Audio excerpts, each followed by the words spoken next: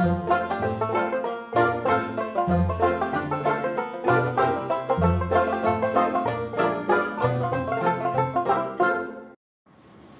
and tell naturally is about people sharing something about their person. There's something personal to them, whatever it may be. It can be a pair of sunglasses, it can be a comb, it can be something in their pocketbook, as simple as that.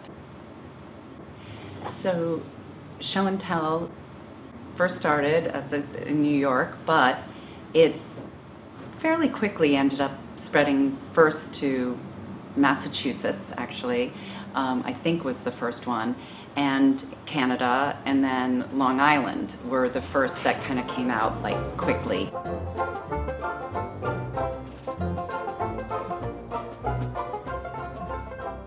The first show and tell I went to of Martie's captivated me. It grabbed me because we're all about connecting generations and preserving memories.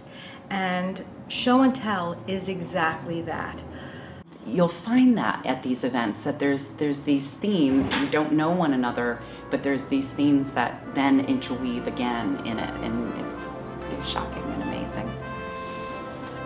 And what it is a matchbox that was given to me by my grandfather, who I happen to have made a book about. What better way to raise awareness of the importance of personal history preservation than to tell your story and have people relate to it and understand you better as a person? You know, I think that's really the crux of it, that you get to share something that's important to you with a new audience.